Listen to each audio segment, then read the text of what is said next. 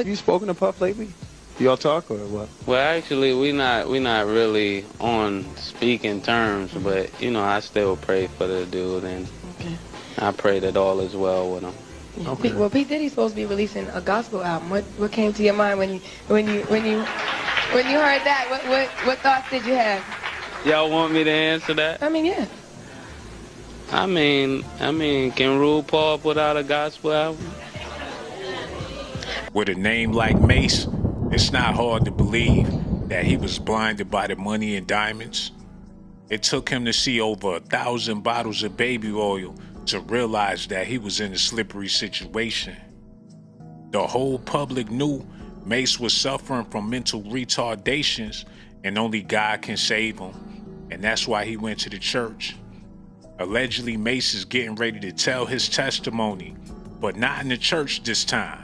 He about to tell it in the court of law, allegedly according to a lot of sources out there.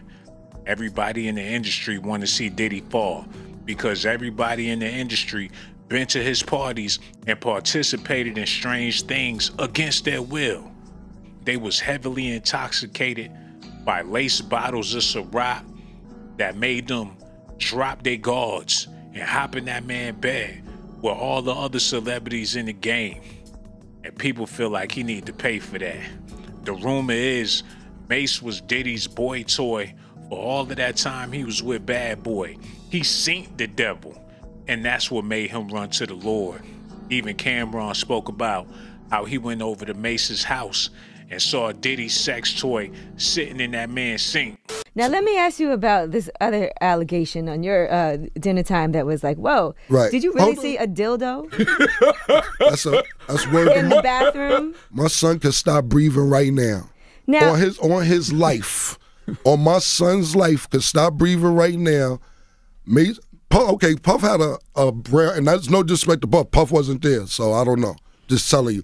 Puff had a brownstone, I believe, on 35th Street and like Park Avenue between it's some brownstones down there. I believe 35th or 36th. And Mase was staying there. And I went to go meet him down there one day so we could bust a move. This is when he just signed with Bad Boy. He didn't even have an album out yet. He was just getting signed. And I went to use the bathroom, and it was a dildo on the bathroom sink. And when I came out, I asked him what's about. He like, that's homeboy's joint. You know, I don't know what it's about. He always have girls over here, but I don't know. I said, well, this one your sink. This is your bathroom. You're using this bathroom. I don't know where his bathroom at. You know what I'm saying? So, and that's word to my son, because stop breathing. I swear to God. But you know what? Guys use dildos on girls sometimes. That's true. We seen some. But he said, I'm not saying he didn't. Right. I'm just telling you what I sink. It was just awkward. I'm not saying that right. It was for either one of their personal use. I'm just telling you what I saw. People thought Cassie was going to be loyal to Diddy forever because he put her on.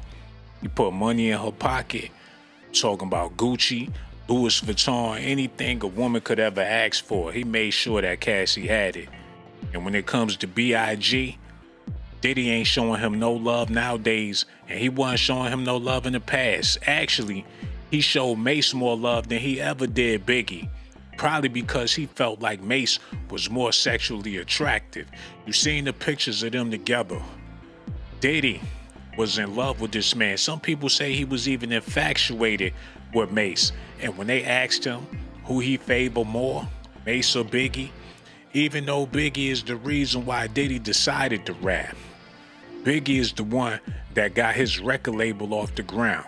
Biggie is the one that gave Puff the confidence to pick up the mic and rhyme. But when they asked him who deserved more credit for his solo career, he still said Mase. You gave Mase more credit for launching your solo career than Big? I thought Big was the person that pushed you to really want to be a Big solo artist. pushed me, but Mase gave me the words, you know what I'm saying? Yeah, okay. Mase, you know what I'm saying, was, you know, was like, you know, was like write and craft the music. Yeah. I mean, you know, we was like a group. You know what I'm saying? You ain't want to see no Puff without Mase or Mase without Puff. When you saw him, you saw me, him. And so, I definitely, as an artist, you know what I'm saying, I would say Mase and definitely, you know, Jadakiss as far and Source Money. Yeah, you know what I'm saying? I mean, a bunch of people you know, I have to credit it with. But as far as me breaking through like that, I could be an artist, and I was an artist. Big had told me that. But as far as like, you know, if I had to say one person, I would have to say, you know what I'm saying, Mase. The rumor is Mase and Puff had more of a relationship than just music. And Mase been abused on so many levels to where he deserved money, he deserved respect, and plenty of other things that Puff not trying to give to him. And now that Puff down, Mase can finally be heard. And it's going to take for him to get up in that courtroom allegedly so the whole world can hear his story. And even though Puff gave Biggie more credit than Mase, Mase gave Biggie more credit than he could ever give Puff, because once upon a time, Mase was allegedly Biggie's boy toy. He said it himself. If it wasn't for Big, he wouldn't even know how to write a rap or make a hit song. He said he was rolling Biggie's blunts, washing and folding his drawers, running errands and doing all that weird stuff that Lil C's was doing for Biggie when he was alive. Mase was out there doing it too. Not to mention, Mr. C was all in the mix. And you figure you got Mr. C, Biggie, and Puff all in the same scenario, and here come Mase. What they had him doing behind the scenes for real. Greatness come from greatness. If you never achieve greatness, it's going to be because you never was with nobody great. Greatness come from greatness. I had to be a student with Big. I rolled his blunts. I went to get his weed. I went to drive his girls home for an opportunity to learn how to write those kind of songs. Greatness come from greatness, and people, this whole new mentality that I could do it all by myself. No, Jordan needed Scotty and he needed Paxson. They hitting Puff with all different types of sexual allegations, but when it boils down to it, they got to get down to what really happened with that tragedy that happened at that college where them kids got stampeded. They gonna want to know what really happened with Tupac, because Keefy D's still in jail and he trying to get out, and he rather throw Puff under the bus so he can go free. So they want to know about that, and on top of that, they want to know what really happened with Biggie. There's so many people implicated in that. Gene Deal gonna be talking for the next 3 years, or depending on how long this trial gonna last, about the whole Biggie scenario. So we gonna see a resurgence with that, because Mase was with Snoop Dogg and the rest of the Dog Pound, and they was telling him that Biggie was gonna get got. He was at a celebrity basketball game in Cali when Biggie was out there getting all them death threats. And the reason why they was so cool with Mase is because they knew allegedly that Mase was Diddy's new boy toy. And like the song say, ain't no fun if the homies can't have none. So y'all gonna have to ask Mase when he get in court, what exactly happened with him and the Dog Pound? Y'all gotta remember, Snoop Dogg's first album was titled Doggy Style. So Mase knew that Biggie was gonna die. But if he talk about that in court, they might try to put him in cuffs. But then again, Gene Deal's testimony can save a whole lot of people except for Puff, because it seemed like Puffy is the only person that Gene Deal really wanted to see behind bars. Mase knew that those cats and people was trying to get at Big. He had to know, because he went to the game. And when he came back to that basketball game in California, the week of the Soul Train, when you see that picture when he was with those Dog Pound guys in the whole 9 yards, he knew they wanted Big and Puff. And he told Puff. And Puff probably told him not to say nothing to Big, because that would have probably spooked Big a little more, so Big didn't go out that weekend. You understand? Because I'm sure if Mase would have been like, yo, Big, yo, them niggas talking about they want to get you, they want to, the people, the fans, all the people in the gym, those dudes up there, Big, they want you, bruh. If Mase would have told Big that shit, I can't imagine Big not getting on that plane saying, man, shit, I'm going to London or somewhere. You understand what I'm saying? So if he's haunted by the voice of St. James or the ghost of St. James or however you want to put it, it's because he didn't do his due diligence as a label mate, as an artist, to get at Big to tell him, nigga, do what I did. You see, Mase didn't go, right? Mase ain't go, Mase Bethel didn't go to the party. But he was in the room with Brandy. Okay. But that's what that means, man, you know. It's looking like there's a deeper explanation for Mase being involved with the dog pound. Cameron shares a story of him and Mase having threesomes together. Now, people is starting to connect the dots. Cam Don already let the world know that he found that Wang Wang at Mase's house when he was living with Diddy or whatever. Now he's saying that him and Mase was actually getting it in with a chick, 2 guys and a girl. So he witnessed Mase have sex with a female that he was also getting it in with at the same time. So if this is not weird behavior between these 2 men, then I don't know what is. But if Mase take this to court like they saying he taking it to court, he can put all this type of behavior on what he learned from Puff that trickled down to Cam to Jim Jones and Joel Santana, allegedly. Cameron shared a story about him and Mase hooking up with a woman at the same time, stating how much he missed the 90s. So it was a bunch of weirdo freak-off business going on back then. Mase and Cam was getting it in together. Even though it was a female involved, they still was in the bed together, enjoying each other's company. Y'all gotta listen at this. Hey, listen, what I'm telling you is, I wish we could talk about the 90s. You can talk about the 90s. We can talk about it? When we was gangbanging bitches, was we ever passionate with, y'all remember one time, my man let me talk about the past. We was in a whorehouse one time, me and Murder. Me and Murder was in this whorehouse. So we left the bitch, we took the bitch out the whorehouse. I had a crib on 144th, little stash crib over there between Surf and Lennox. We bought this bitch over there. So Mase was kind of on the way up. He didn't have his deal, but he's popping like it was about to happen. And I'm his man, because, we still Harlem. So the bitch sucked, pardon me, lady, we already talking bitch without, she sucking his. So I gotta wait to get my dick sucked. Because I'm not hard yet, pause.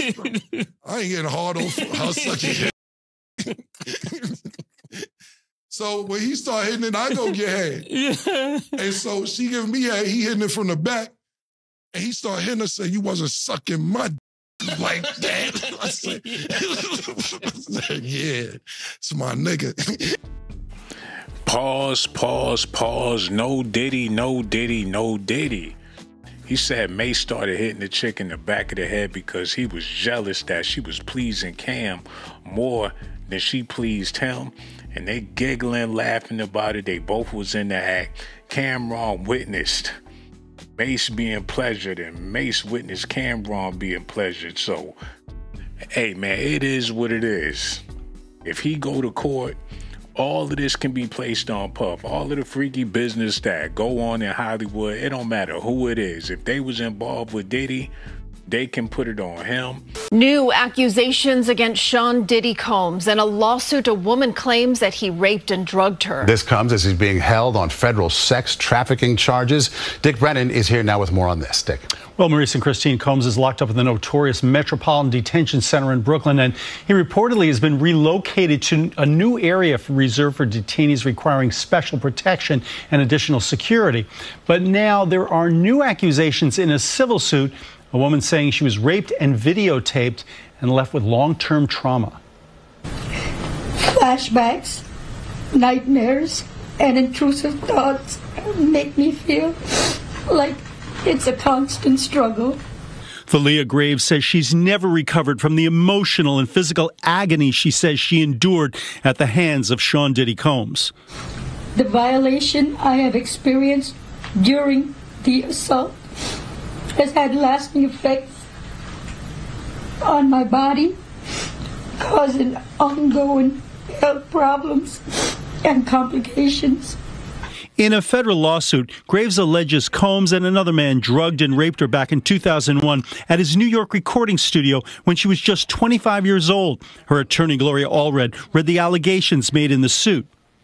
Defendants caused plaintiff to be depicted in a video image, unclothed and with intimate body parts exposed. Combs is locked up at the Metropolitan Detention Center in Brooklyn nearly a week after he pleaded not guilty to federal sex trafficking and racketeering charges. The judge denied him bail pending his trial, which could be a year away. Realistically see him spending most of the time behind bars before trial. It's very much of a possibility at this point. The accusations brought by Graves mark the 12th civil suit brought against Combs. He's denied the allegations in those cases. Graves says she's relieved he's behind bars now. I want to continue on this journey towards recovery and healing. I'm glad that he is locked up, but that's a temporary feeling of relief. Now, the lawsuit was filed under the New York City Victims of Gender-Motivated Violence Protection Act. It comes during a 2-year window that suspends legal deadlines and allows sexual assault victims to sue over abuse that might have been otherwise too old for the statute of limitations. Christina Maurice. All right, Dick, thank you. Whoever this woman is, she ain't got a name. You got 120 additional people coming forward. Don't nobody know who these people are. And that's why they piling them all together like that, because don't nobody know who these people are. But if Mase take the stand like they allegedly said he's going to do, he's going to garner way more attention than these 120 victims, way more attention than the woman that y'all just got finished listening to. Because even though her story sounds sad and gory, don't nobody care because she ain't got no glory. She ain't got no music out there. Cassie only had one hit, but that one hit was enough to have people know who she is. She a household name because she was with Puff. He took her to the red carpet plenty of times. But these victims, don't nobody know their songs or what they do for a living, and don't nobody care. So if Mase do get up there and tell his side of the story and let the world know that he was Diddy's boy toy the whole time he was with Bad Boy. Now, these are allegations and speculations, but the stuff we know about Puff is not far-fetched to think that him and Mase had some freaky business going on, because Puff is a sexual deviant, and whoever he's done business with, he had sexual relationships with them, including Biggie and everybody else that was signed to his label. If that's not the case, then he's not as bad as they trying to make him out to be. Shawn Diddy Combs is facing 120 additional sexual assault lawsuits that will be filed in New York. So all these people coming forward, but the people he did business with ain't never have to be subjected to none of this nonsense. Somebody tell me where that makes sense. A press conference was held earlier today in Houston where a group of lawyers revealed the massive amount of suits that are pending filing. The biggest secret in the entertainment industry that really wasn't a secret at all has finally been revealed to the world. Now they're about to reveal a bigger secret. Mase is about to tell his story, and he may be the biggest victim of them all because he was there the night when the notorious B.I.G. lost his life.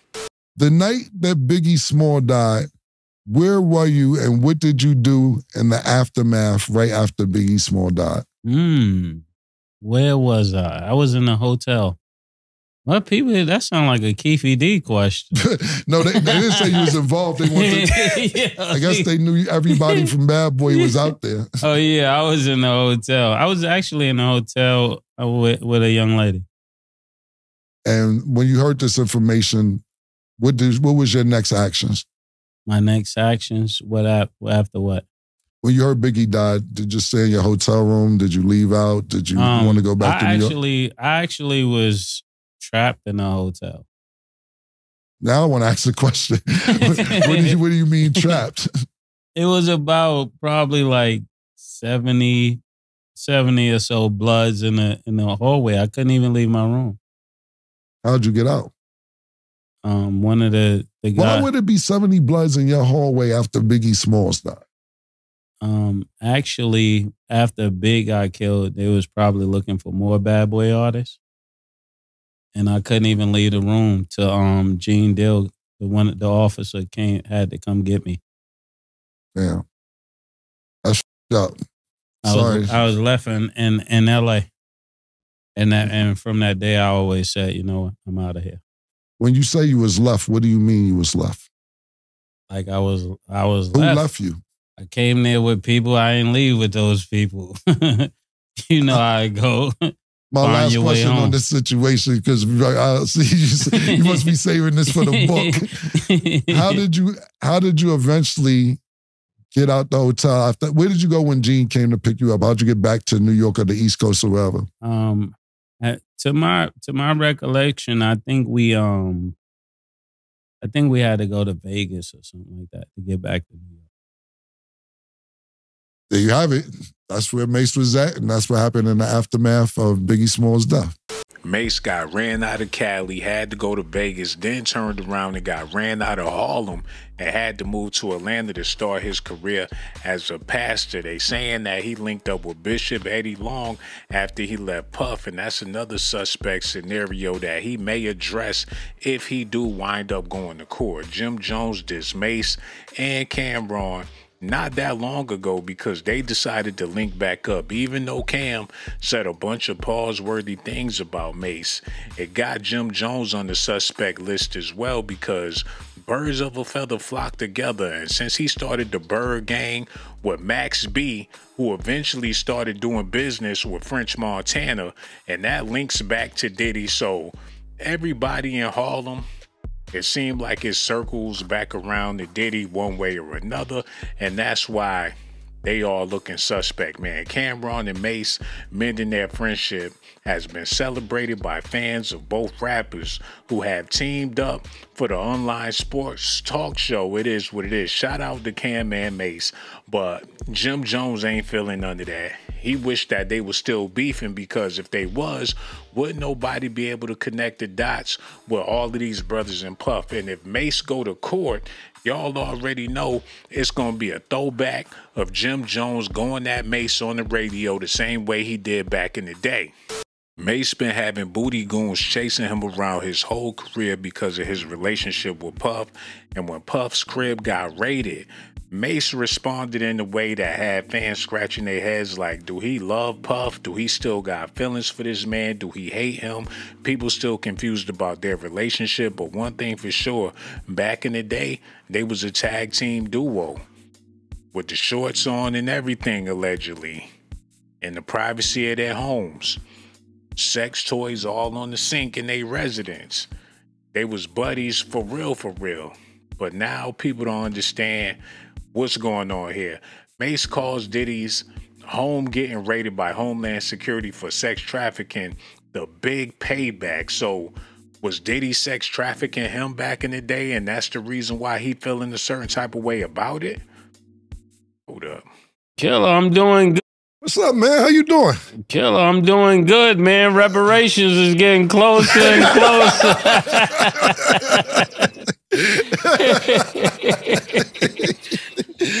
I'll be sure to give you your percentage. I ain't had nothing to do with that money. That's all yours, man. I was on the next boat. Yeah, man. Man. Closer and closer, Closer man. and closer. Okay. The big payback. This has been the last year's really kind of been the big payback for you, man. Yeah, man. Yeah. Yeah. Okay, you kind of last week you went Destiny. Yeah. You went Destiny. You know what happened yesterday, right? Yeah, man. That's what I'm trying to say. It's going crazy. What happened? I'm gonna let you start. What did you see that happen? Oh, yesterday was the anniversary of Biggie Smalls' album, 27 years later. That's what I seen yesterday. That's what I was talking about. Yeah, that was real. It's amazing that all of this would transpire on that day. What's crazy is yesterday was Biggie Small's 27th anniversary of Life After Death. And it was also the Diplomat Immunity album 21st anniversary. Shit going on. Shit's going on around. Yeah, man. I was just saying this. That day yesterday was kind of. That's eerie, man. Yeah, that's the word I'm looking for. It was just that was crazy. That's kind of crazy, man. I had no idea that, the internet lets you know, because I don't be knowing these dates for my albums or other people's albums, but they will remind you, man. Yeah. That's all you see?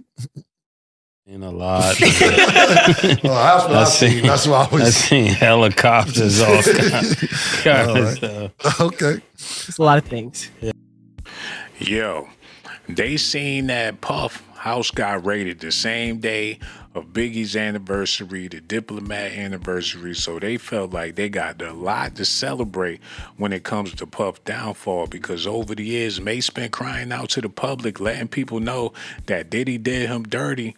Now, it's a possibility that he can take the stand and tell his story to the masses. You know the whole world gonna be watching. People in Thailand, people in Jamaica, Africa, people in Australia, Russia, Germany, Ireland, the UK, everybody tuning in to what's happening with Puff. So now Mase got the golden opportunity to get up there in that courtroom and tell his story, and best believe people will be listening. You met Puff on a Tuesday. Yeah.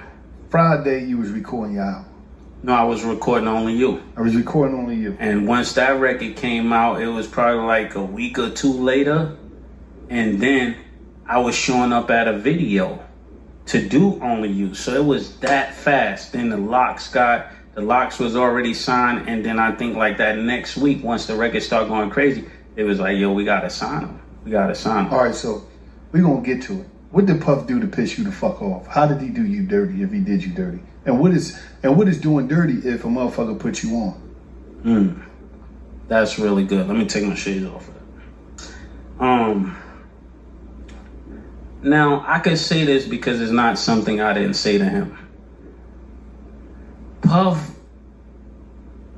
how do I want to say this? Me and Puff was like, I felt like I did more than I got credit for, more than I got paid for. You felt, or did you do that? Because you said felt, like okay, feeling. Let's clear that up then. You saying you feeling that? No, we're gonna keep it with, because I'm trying to be nice.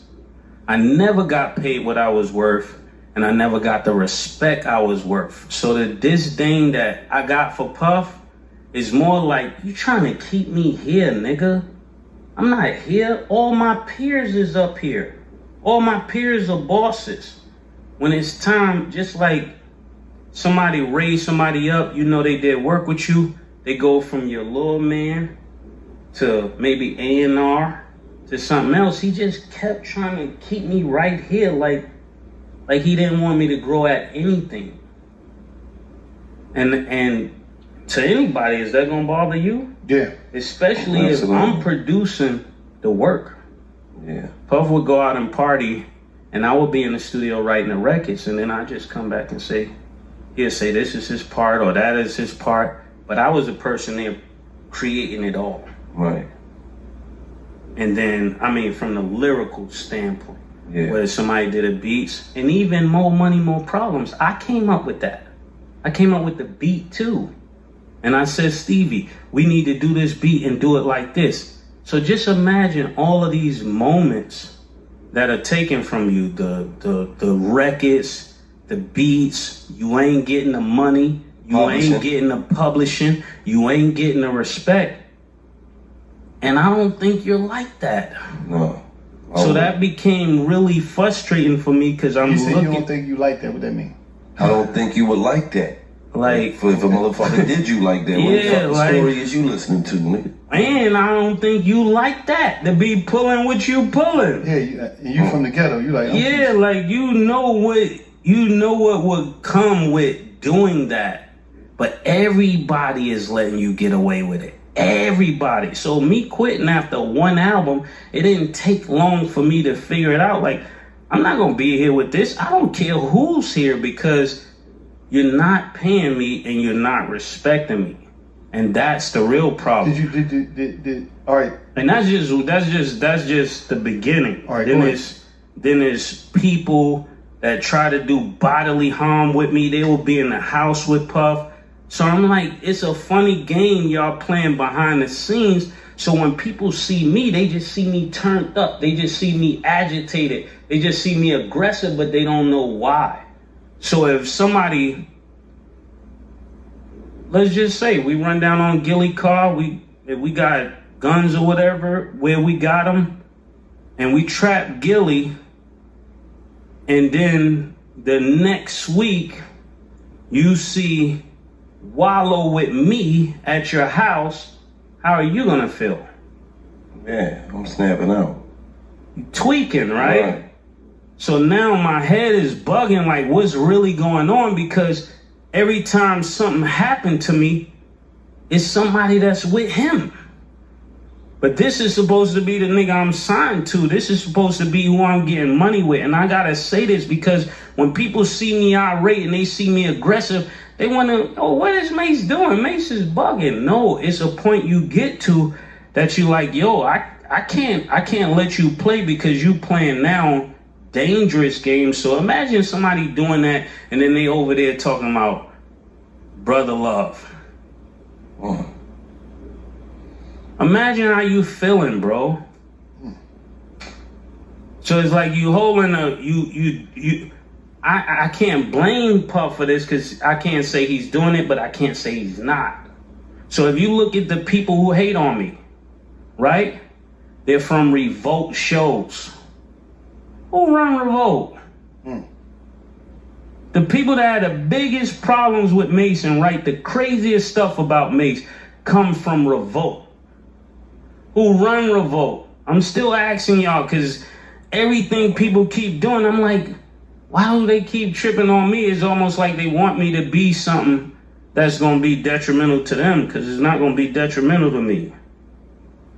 Damn.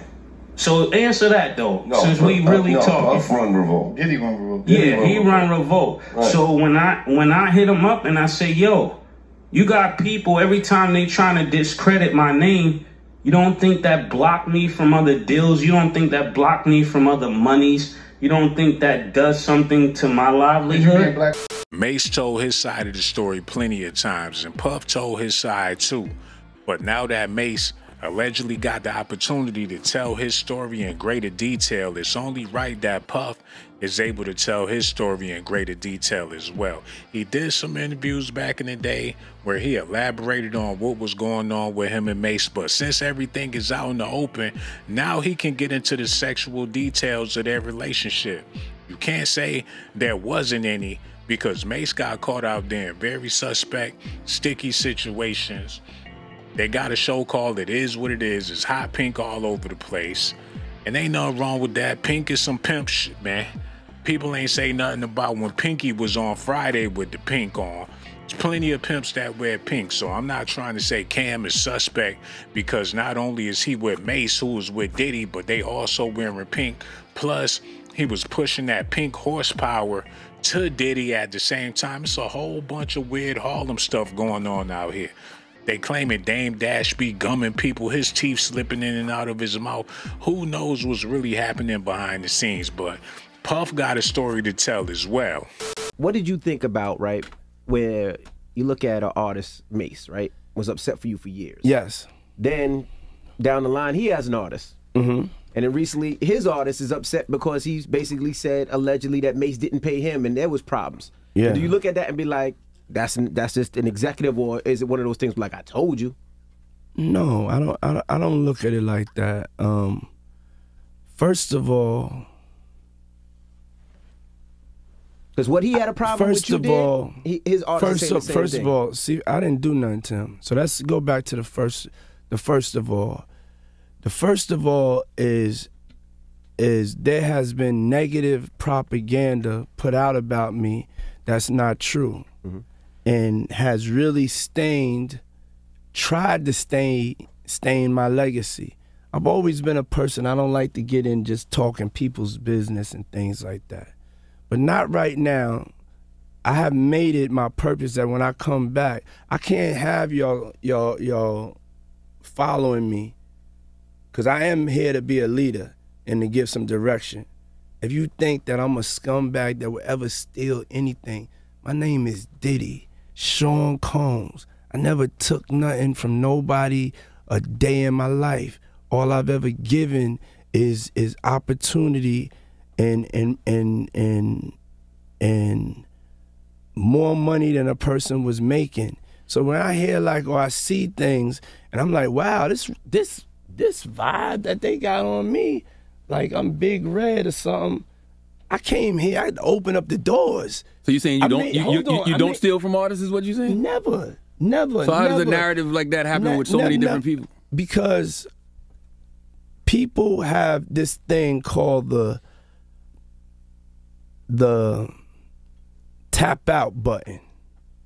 When you get to a certain point and the money is running low, you gotta run this hustle to try to find somebody to blame. Mm-hmm. You know what I'm saying? I have all my receipts. And so we are gonna do a special, a retrospective with all the artists, and we're gonna get this narrative clear, because it comes from different tactics when people want to get out of contracts. And a lot of people that speak on this, y'all don't know the business, y'all don't know what y'all are talking about. So it's going to be a teaching moment of love, because it is important, I feel, fight for your reputation. Mm-hmm. I'm going to fight for my reputation. I'm going to fight for the honorable man I am, the righteous king that I am. I'm not perfect, you know what I'm saying? There could have been an accountant mess up on this one or that one, things that happen in the business.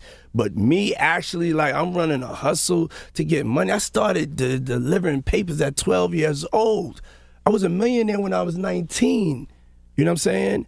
And so I will be making sure that the truth comes out, because that's not going down in my legacy. And to me, that's the worst thing in the world, is a thief. The thief is the worst thing. His hand should be chopped. Her hand should be chopped off. His or her hand should be. That's the way I feel about somebody taking something from somebody that ain't theirs. You know what I'm saying? When you could go out and you could go and work for something. And so that right there, I just in general, the Mase thing. I did one album with Mase. One album. How much money do you think I owe this guy? One album, and then he became a fake pastor and went and conned people, and then y'all gonna let him throw dirt on the God's name? I wrote each and every one, and each and everybody could come and step up. Bring your receipts. But I'm not playing. I'm back outside and I'm fighting back for us. And I'm also do a little fighting back for me. You know what I'm saying? So how much money does, and I'm just throwing this out, how much money does somebody like a Mase owe you? Because the reason I say that, Mase owes me $3 million. That's facts. I got the receipt. Second album, you gave money to do a second album, never delivered. Did the album, never delivered. You know what I'm saying? And I'm not going to go back and forth with Mase. You know what I'm saying? I'm not going back and forth with nobody. I'm just going to, if I'm here, I'm going to speak up for myself. I'm going to speak up for myself now.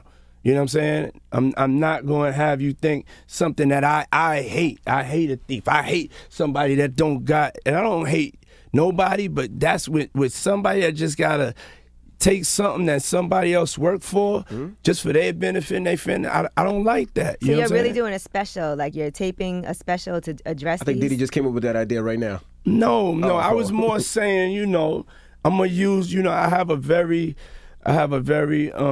successful, thank you to everybody for supporting, network.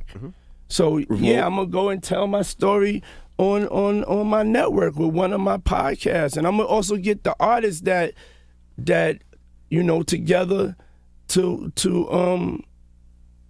help me clear this up. What would the lot say? Like I spoke to the lot. Yeah, I told the lot they gonna help me clear it up. Yeah. They know. I mean, people. I mean, the truth gonna be the truth, but we gonna get to the truth. As long as I'm outside, we gonna get. Not trying to start nothing with nobody. Mase, I love Mase. And I will tell anybody. Anybody thinks I owe them something, show me the receipt. You get paid in 24 hours. Because sometimes there's accounting problems. You know what I'm saying? Y'all gonna have to let me know how y'all feel about this in the comment section. Is y'all looking forward to Mase getting up there on the stand and telling his truth? Because all these other victims out there, we don't know if it's a money grab or if it was consensual and now they want to make up these claims so they can get a bag out of Puff. Well, Mase, it'd be a whole lot different if he got up there and told his story. That's like if Mary J. Blige decided that she wanted to flip and tell the real deal about Puff. People will be listening very, very hard to what this woman have to say. And for Mase being a male in the situation, you had plenty of men come forward and we ain't never know who they was. Little Rod came forward. Some dude that's in jail thought he got 100 mil up out of Diddy. It's a bunch of men trying, but there's only one man that's still standing that we know something definitely went wrong with him and Puff. He joined the church, for crying out loud. He had to get away from him. How deep was that relationship? The world would love to know. I know these is rumors, allegations, and speculations, but somebody tell Mase that he might have to take one for the team. These women ain't gonna be able to tell the story that he able to tell. And since he gave his life to God and he trying to do right by the Lord, maybe he can be the one to bring justice to all of the alleged victims out there. That's if Mase is a victim like that. He probably is, he probably not. He gonna have to tell his side of the story. Y'all let me know how y'all feel about this in the comment section. Like I said, these are all rumors, allegations, and speculations that may come true. Only time will tell. Got so much love for y'all. Poseidon overrule. I'm out.